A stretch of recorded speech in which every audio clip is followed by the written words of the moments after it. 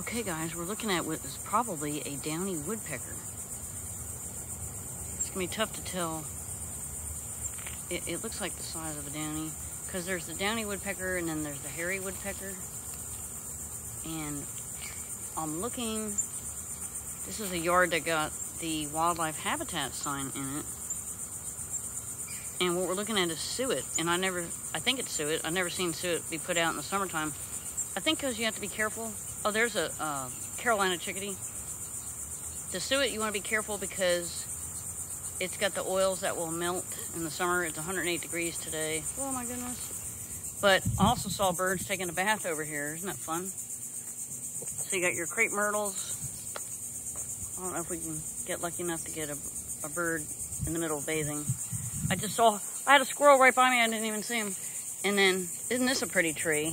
I don't know what type of evergreen it is. Okay, so now we're back on the Cypress Wetlands path. Woo! Thank God I came over here today, because we're at the end of the season. I mean, the birds are gonna keep raising their babies, or their juveniles at this point. We'll say for the next 2 weeks, leading into the end of August. But the birds are all gonna disperse. And, and one interesting thing. Wow, look at this. Down here, folks. We've got common moorhen, white ibis, and tricolor heron all hanging out together. And then you got your common moorhens floating. Oh, look at this. This is a big deal.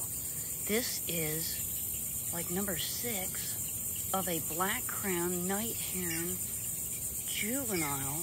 Wow. Probably the closest I've ever been to one. Black-crowned night heron juvenile. They look very similar to the yellow-crowned night herons, but the yellow crowns have a longer beak. Wow, this is amazing.